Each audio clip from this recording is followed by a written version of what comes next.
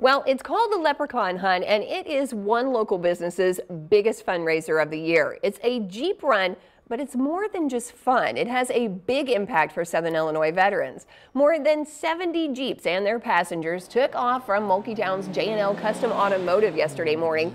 It's for their annual Jeep run. It's a full-day fundraiser with a 50-50 raffle, silent auctions, grab bags, and a Jeep raffle for one lucky winner. All proceeds will benefit the Southern Illinois Honor Flight.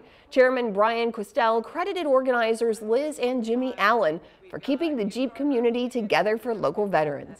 They not only support us financially, but they come out each and every flight with their group and welcome the veterans home. So they're a full-time sponsor and a full-time volunteer group that helps us honor our veteran heroes every single flight. I'm telling you, when you go down and see those veterans come, those heroes coming off that plane, you'd be doing the same thing. It's amazing. What a fun way to raise money for an excellent cause.